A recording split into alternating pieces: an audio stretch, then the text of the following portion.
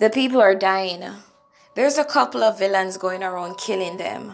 Unseen by naked eyes, some only exist in our heads. COVID-19 or Corona we know, but let's not forget the rest of the foes that take over even before COVID comes or goes. There's one called fear that causes even the young and old to tremble, to hide away from hope, causing even their peace to disassemble. There's another called anxiety, rising as soon as the people get jittery, causing panic attacks and confusion amongst even the biggest heads in society. Then there is depression, a mind's deadly weapon. It comes in as soon as we overload our heads on questions and suggestions that we are afraid to implement. We just go on guessing.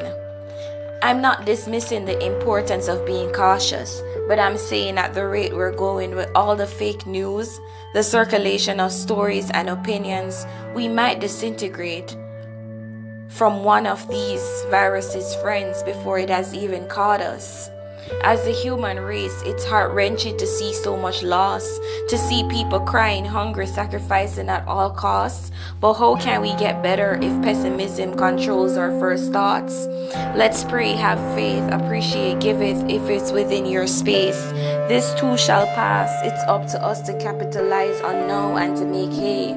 We are all on the same level. How ironic. Rich, poor, young or old. This virus has no specific, but we can specifically be precautious, yes. But beyond that, let's count our blessings and spread the good things, yes.